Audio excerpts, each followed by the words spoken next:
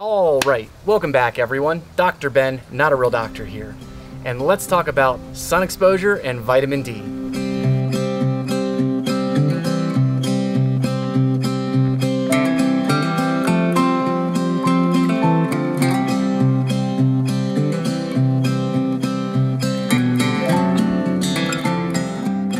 Vitamin D is an interesting vitamin among the vitamins we know about because we actually have the ability to produce vitamin D under very specific circumstances. And that circumstance is sunshine on the skin, which is one of my favorite things in the whole wide world. If I wouldn't turn the color of a lobster, I would just lay in the sun all day long. So the UV radiation from the sun reacts with our skin to produce vitamin D. The basis for vitamin D is processed in the liver and kidneys, and then we have the ability to hold up to about 6 months of vitamin D. And theoretically, that's because in the winter there's less UV radiation, so we need a stockpile of vitamin D. And vitamin D is fat soluble. So you have water soluble vitamins and fat soluble vitamins. Vitamin D is absorbed with fat. So in the developed world, we'll say in the US, there's a huge problem of vitamin D deficiency. I've heard anywhere from 40 to 85% of people, but I think the CDC number is 40% of adults are vitamin D deficient. Now, this is a big problem because vitamin D has a lot to do with gene expression, calcium and absorption, bone density, stuff like that. So if you're familiar with vitamin D deficiency, that's called rickets, and it happens in the third world, and it ends up with kids having really, really deformed bones. It's very sad. So to offset the lack of sun exposure in the US, many foods are fortified with vitamin D.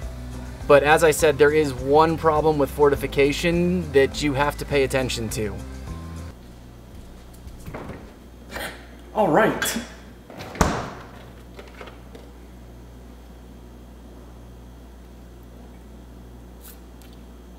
Fat-free. One of my favorite things that I think is absolutely hilarious that is fortified with vitamin D is fat-free milk. Because if you just have a glass of milk, you are not getting any of that vitamin D. It's kind of assumed that you're going to have it with something else. But the interesting thing about vitamin D production is that your body will stop producing vitamin D once it has enough vitamin D. Whereas if you're getting vitamin D from fortified sources or supplementation, you can actually get too much vitamin D and end up with vitamin D toxicity. Not possible from too much sun exposure, that's just a sunburn. So in order to get your body to produce vitamin D, you need to get sun on your body, as much of your body as possible, regularly, preferably daily. And the darker your skin is, the more sun exposure you need. So if you're pasty pale, blonde hair, blue-eyed boy, it doesn't take very long. You can get adequate vitamin D production in 10 to 20 minutes of sun exposure. If you are super dark skinned, you might need hours in the sun to get enough vitamin D. And that's because of where those melanin, those pigment amounts developed evolutionarily.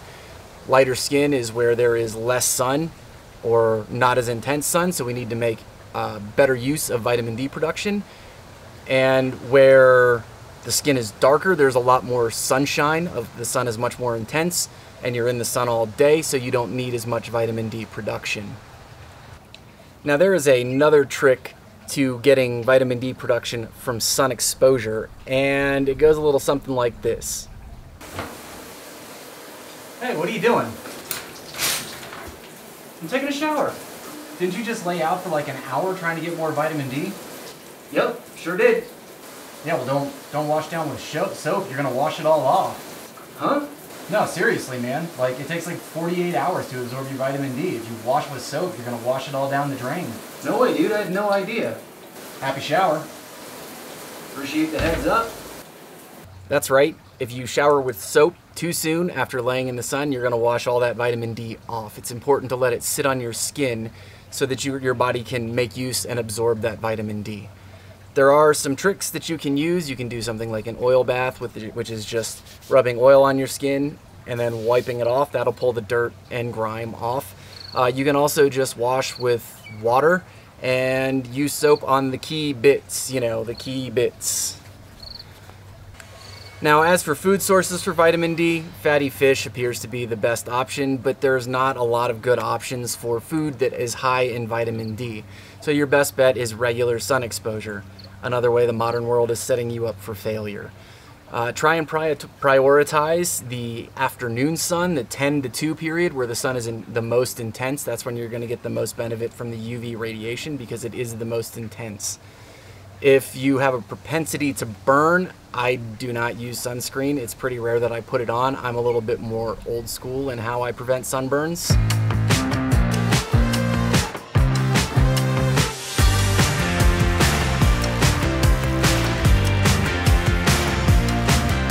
If I start to feel myself burning, I just cover up. Once your skin starts to turn like a light shade of pink, you're at the spot where your body has gotten all it can get out of the UV radiation for the day. It's time to cover up, get out of the sun, do something else. If you are going to supplement vitamin D, I recommend vitamin D3. It's harder to end up with the toxicity and your body makes better use of it. I also recommend regular vitamin D testing if you are going to supplement because again, you can take too much of it and it's not good for you. There is a quick overview of getting in the sun, making vitamin D, and being healthier. That's all I got for today. If you guys have any tips or tricks for sunshine avoidance, put it down in the comments below.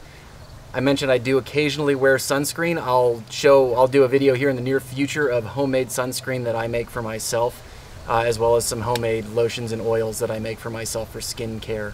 That's coming soon. If you like the video, smash that thumbs up button. If you know somebody who could use this information, share the video with them. If you haven't already subscribed, please consider subscribing. And until next time, keep your life in motion. Go get some sun.